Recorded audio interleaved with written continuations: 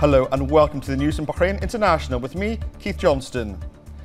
His Majesty King Hamad bin Isa Al Khalifa received at Safia Palace the Saudi Minister of State, a member of the Saudi Cabinet, His Royal Highness Prince Turki bin Mohammed bin Fahad bin Abdulaziz Al Saud, and his accompanying delegation, in the presence of His Royal Highness the Crown Prince, Deputy Supreme Commander and First Deputy Premier, Prince Salman bin Hamad Al Khalifa. His Royal Highness Prince Turki conveyed the greetings of the custodian of the two holy mosques, King Salman bin Abdulaziz Al Saud, to His Majesty the King. His Majesty requested His Royal Highness Prince Turki to convey his greetings to the Saudi King and his wishes for abundant health and happiness and further progress and prosperity for Saudi and its people. His Majesty praised the bilateral ties and the joint action and the cooperation and coordination witnessed between the two countries in all fields. The meeting also included discussions of further bolstering in bilateral relations in addition to topics of common concern.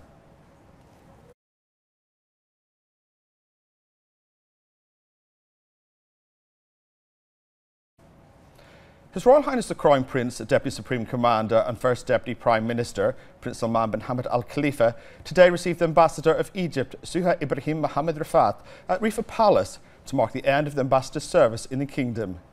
During the meeting, His Royal Highness the Crown Prince highlighted the long-standing ties between Bahrain and Egypt, which continue to receive the support of His Majesty the King and the President of Egypt, Abdel Fattah al-Sisi.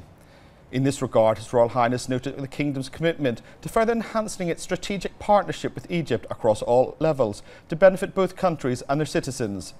The Ambassador then delivered a letter from the President of Egypt inviting His Royal Highness to attend the third edition of the World Youth Forum taking place in December this year in Sharm el-Sheikh. The Crown Prince extended thanks to the President of Egypt, wishing the country further progress and prosperity under his leadership. His Royal Highness the Crown Prince then went on to note Egypt's role alongside international partners in safeguarding the region's safety and stability and its significant support to reinforcing joint Arab cooperation.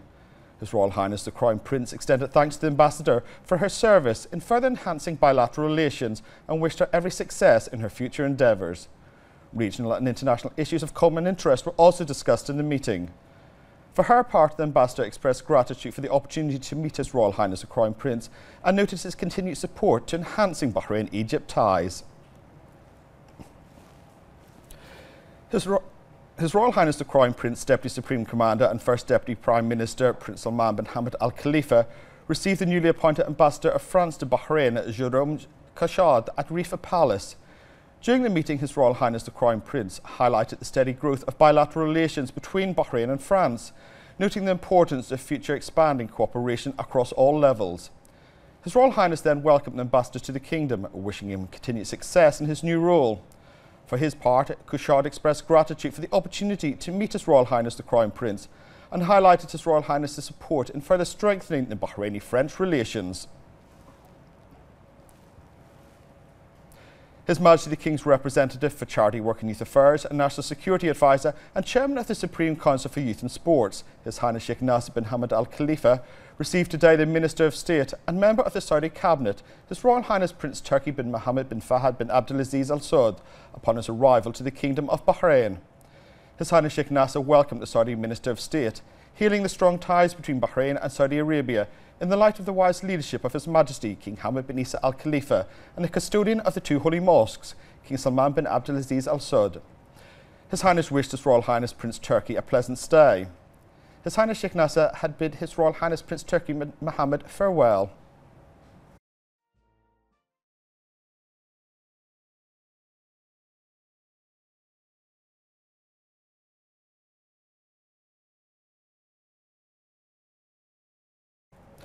The Shura Council held its weekly meeting today, chaired by its President Ali bin Saleh Al Saleh, where to approve the amendment of the Shura and the Representative Council's bylaws on questions directed to ministers.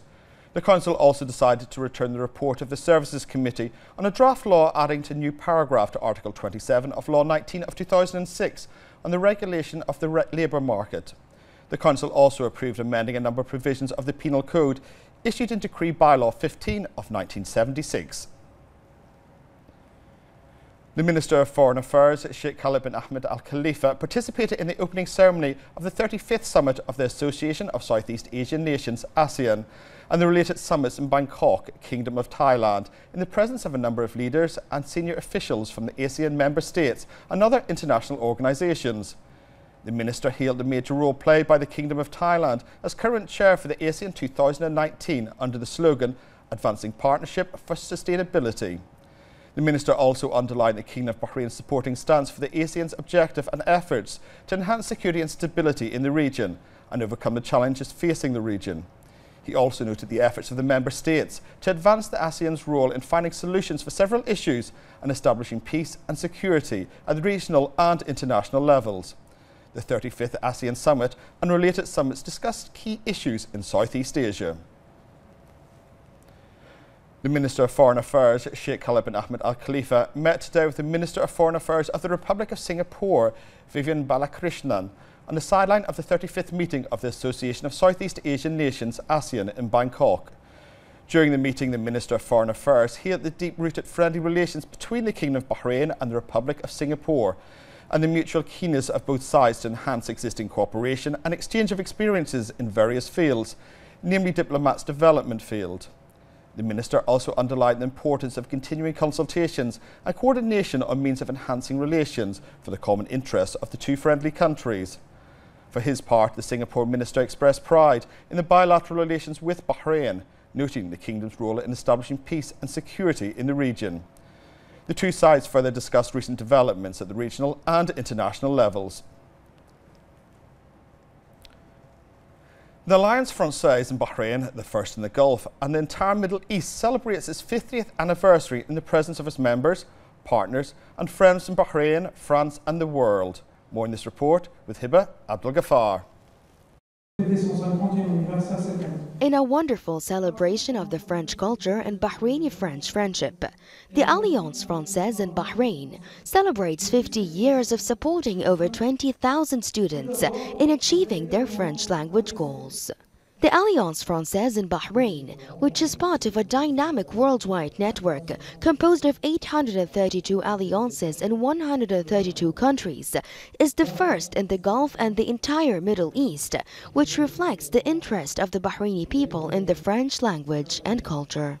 50 years is a great anniversary, and it shows that the relationship between France and Bahrain are long, solid, and my wish tonight is that it will go on like this in the future. Very happy to be here because the Alliance Française in Bahrain is a very good example of what is Alliance Française.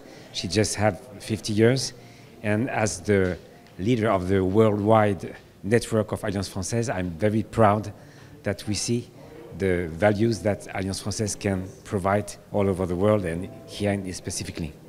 The Alliance Française in Bahrain had a very humble beginning. The first French course offered at the Alliance in 1969 was attended by only 7 students.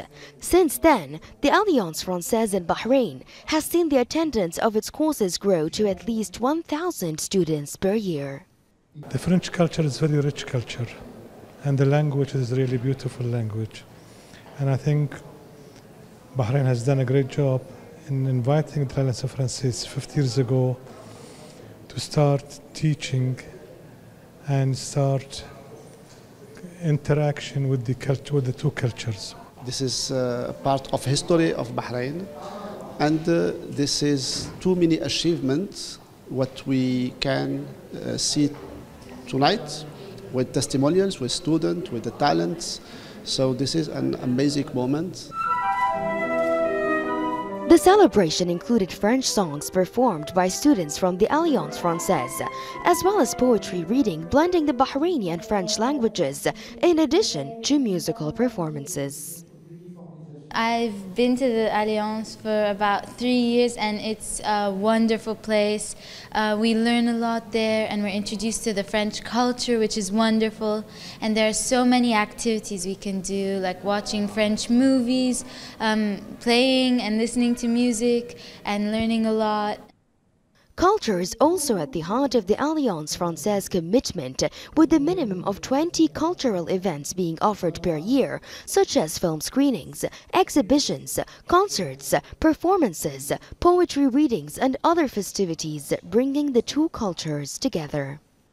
Today we celebrate the 50th anniversary of the Alliance Française in Bahrain, the first Alliance Française in the Gulf and the Middle East that was opened in 1969.